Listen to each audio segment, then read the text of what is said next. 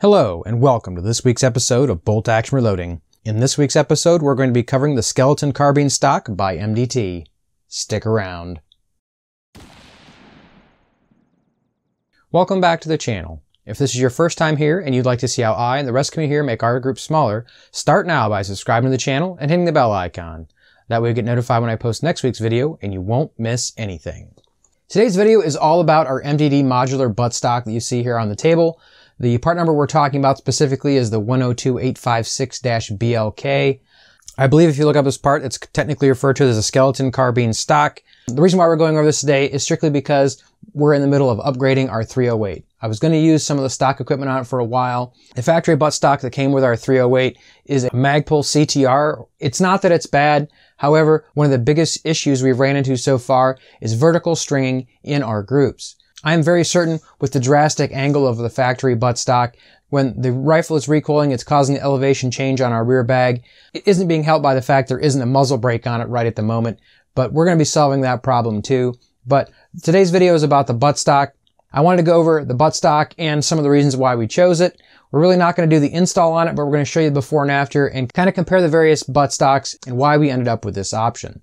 First of all, a lot of things that's going to come into play is preference. This particular stock is not going to be the cheapest stock you can find by any stretch of the imagination. To be perfectly honest, I was looking for a stock that I hadn't tried before, and I was also looking for a stock that would ride my bag very well. One of the options that comes with this stock is actually this bag rider. I'm probably not going to end up covering this in a separate video. It's pretty basic. This angle bolts on with 2 screws to the bottom, and that's going to provide us a very flat surface to ride our bag. It should be reducing the vertical string that we've been seeing in our groups. One of the other things that really pushed me down this road is the length. One of the other obvious options for our rifle might have been this Magpul PRS Gen 3 stock. I actually have 2 of these already. I don't mind the stocks. They provide a reasonable bag rider surface here. It has a slight angle on it, but certainly much better than the factory stock that we're dealing with. The one thing that I really don't particularly like about this stock is it adds a significant length to the stock. Well, when we get the rifle all tore apart, I'm going to take some pictures that we're going to throw on the screen so we can kind of show you the difference between all of these stocks. Deciding we didn't want to go with the Magpul PRS stock again, we wanted to keep that overall length a little bit shorter. Who's to say we won't move this to another rifle and swap something around eventually? But I'm very excited to try this stock out and get it adjusted. If I'm reading the documentation correctly, this stock weighs about 1.4 pounds. Another interesting feature, it has a 1.5-inch toolless adjustable vertical adjustment, as well as a 10-degree cant. The cheek riser height is 1.5 inches. The cheek riser height is adjustable, as well as, most importantly, there's screws on each side to lock in the setting if you choose to do so.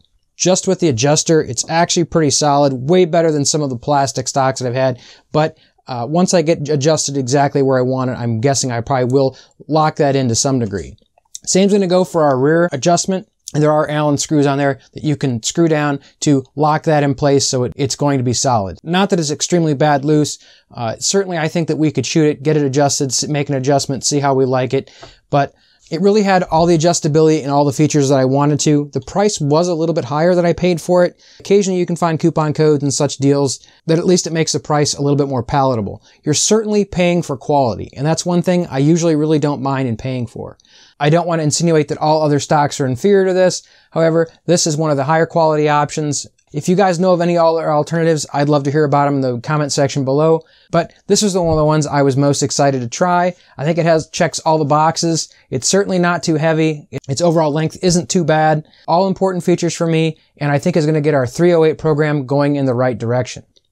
As much as I'd like to walk you guys through the process, it's really not that difficult. I'm just going to accomplish it off camera. I'm going to take some pictures midway so you guys can kind of get a comparison for the stock I'm taking off, the stock that we're replacing it with, and I'll pull out some of the other stocks that you can compare it to. I think that this would have been a fine replacement for our 110BA platform, as well as our Ruger Precision Rifle, not just our Aero Precision Ordnance 308. But let's get it on, let's get some comparisons out there, and we'll come back and talk about it.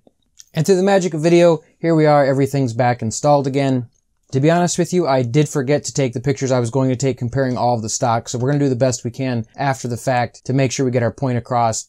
In my case here, unfortunately, it took a little bit more than our wrench to get our stock off. After we got our lock nut off, our old stock had actually been Loctited in.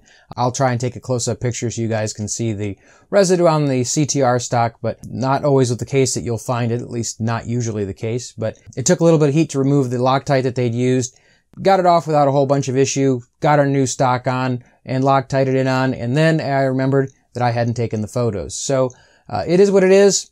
You guys should be able to see the stock in place. We do have the bag rider on. Now that I've got the bag rider on, it's pretty clear. The bag rider is going to be great for going to the range and shooting that. But if we do any walking around hunting with this rifle, that bag rider is probably going to come right back off just because it has a tendency to bump into my arm when I'm carrying it around. But your mileage may vary. Certainly one piece of feedback I would give you. But again, that's an option you have to buy. It doesn't come with it. Let's just do some quick comparisons on our stock here. For the purpose of the Let's Review, let's be clear that this is actually the 9 3/4 model. I'll put a shot of the part number up on your screen. It's a 102856-BLK. I actually ordered this quite a while ago from Brownells. When looking at the options for this when I ordered it, there was an 8 3/4, 9 3/4, 10 3/4, and 11 3/4 inch option. There was certainly a key to what fits what. If I can find a screenshot of that, I'll throw it up. The only applications I was looking for is not an AR-15 or AR-10. This is simply for my bolt action rifles, though you certainly could use it with an AR, assuming you had the right length and the compatible springs and spacers that are required for that application. This is the 102856-BLK. It's 9 3/4.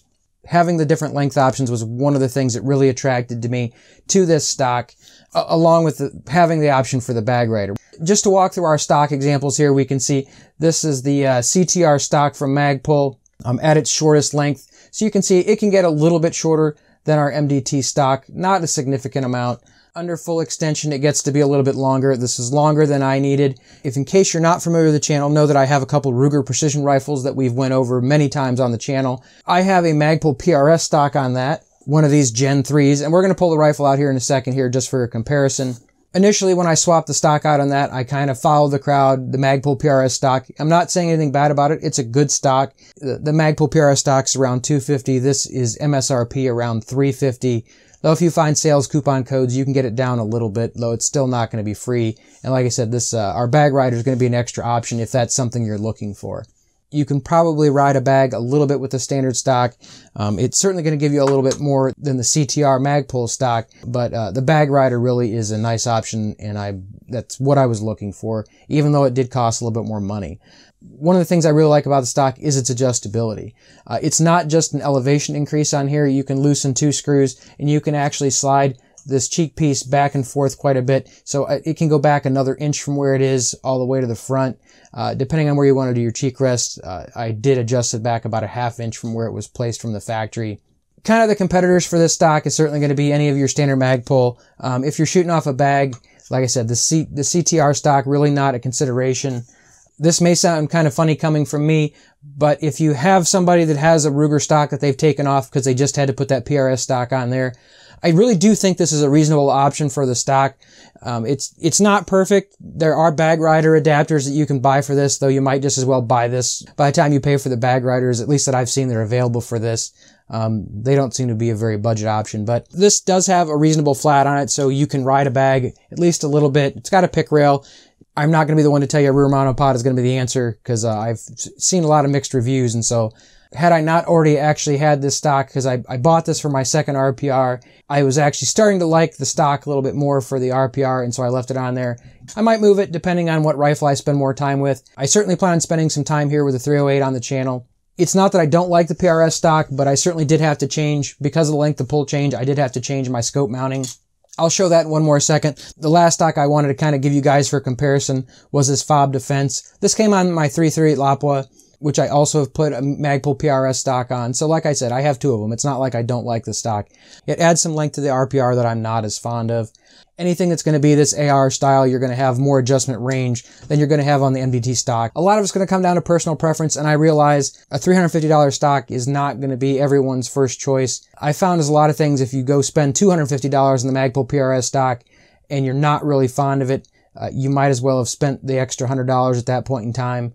Again, I'm not saying this is the one you have to get. Do your research, make sure you like the option you have. Let's get it out and you can kind of get a comparison.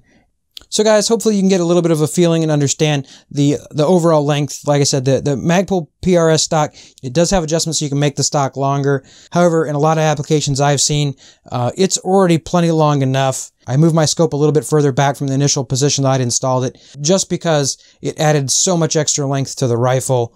Hopefully you guys can see a little bit of a comparison on there. You know, obviously that is shrunk in all the way, and this stock can expand quite a bit. It's got a lot of adjustment to it. So guys, I've lined them up pretty much as straight as I can. If you put our tape measure up, you can see that's where our 9 3/4 inch overall length comes from the MDT stock. In comparison, the shortest length that we're going to be able to get on our Magpul PRS stock is the 11 3/4 option. MDT offered one that was an inch shorter than this, all the way to that basically 11 3/4 option that the Magpul PRS stock is. And keeping in mind, it still has that additional inch of adjustment. So if you wanted that a full 11 3/4 inch length, or you have an application that requires that, you can have the long one. But in my application, we're not running anything in the buffer tube. It's just there for a stock. I wanted to be able to have that shorter option that I just couldn't get with the Magpul PRS stock. It's going to give us the more level bag rider. But not only do you get the possibility on this stock of adjusting for height, but you can also adjust it exactly where you want that cheek weld to be. So far I'm really happy with this MDT stock. Whether it's worth the money for you, I guess that's going to be something you're going to have to decide for yourself. It's going to be a more expensive option. I do think it's a nicer option. But if the PRS is going to check all the boxes for you, I don't think there's anything wrong with it either. If you have any questions about the stock, make sure you put those in the comment section below. If you want to keep up with our project here on the channel, make sure you subscribe to the channel, hit the bell icon so you get notified when I post next week's video. If you're new to the channel here, try and check out one of these videos that YouTube thinks you're going to enjoy. I hope to see you back next week, and until then, stay safe in small groups.